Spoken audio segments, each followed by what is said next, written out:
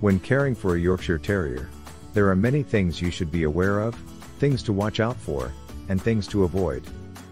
It can be challenging to remember everything there is to know about taking care of your terrier, particularly when it comes to what you should never do. Occasionally, having a list of things to avoid doing can be useful.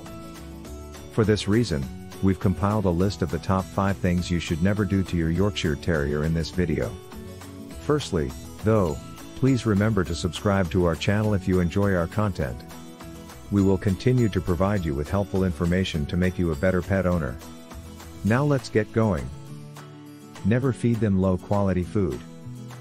By feeding your Yorkshire Terrier high-quality, all-natural food, you can help them stay away from potentially harmful ingredients like fillers, which are added to food to give it more volume and appearance but have little nutritional value. Many of the ingredients commonly found in dog food have been linked to short and long-term health issues, therefore, they should be avoided. Artificial flavoring, artificial coloring, and synthetic preservatives are examples of additives that can have a variety of negative effects, from allergic reactions to neurological disorders. Furthermore, excessive quantities of fillers, animal byproducts, and gluten frequently indicate poor diet. If you're not completely confident about what you're feeding your dog, it's important you take the time to reassess things. Never neglect dental care. Dental disorders are common in Yorkshire Terriers. Without routine care to remove plaque and tartar, a variety of uncomfortable and occasionally deadly problems, such as tooth decay and infections, gum disease, jawbone loss, or tooth loss, can develop down the road. This can be avoided with regular veterinary dental examinations and the use of toothpaste or mouthwash to keep their teeth clean. Never let them jump from heights. Toy breed dogs, like the Yorkshire Terrier, frequently leap down 2 to 3 times their height when they jump down from couches, chairs, or other pieces of furniture. Short-term muscle and/or ligament twists or strains may result from this, particularly if the floor is rough and slippery. The main worry is a broken or fractured leg, which occurs considerably more frequently than many pet owners believe. In addition, repeated jumping can harm the joints in the ankle, knee, and hip. Get a ramp or pet stairs and encourage your Yorkie to use it to prevent injuries. Never leave them without regular exercise.